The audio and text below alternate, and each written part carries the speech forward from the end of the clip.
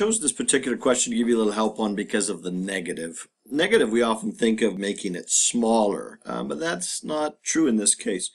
When we dilate something, we expect it to expand or contract along that ray.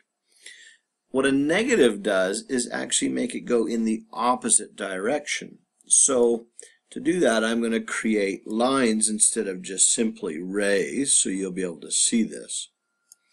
So the idea is when I dilate my triangle BCD by a negative value, it will go in its opposite direction. Watch how this works.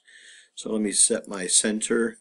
Let me select my triangle, but not my lines here. And I'm going to dilate this by, let's say, a scale factor of -1. Actually, I'm going to just leave this up here. That'll be good. See, here it is. It's dilated. It's the same exact size because it's a -1 dilation.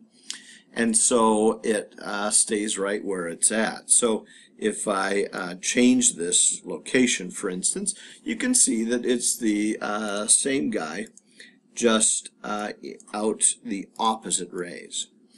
Now, if I was to dilate that same triangle again, let's do it another time. But this time, let's dilate it by, let's say, -1/2. -1/2, sorry.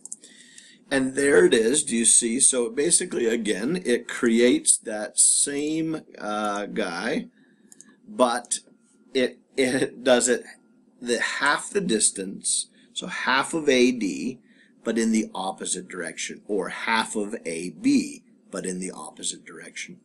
So all the negative does is it puts it on the opposite rays, makes it kind of an interesting exploration. Good luck.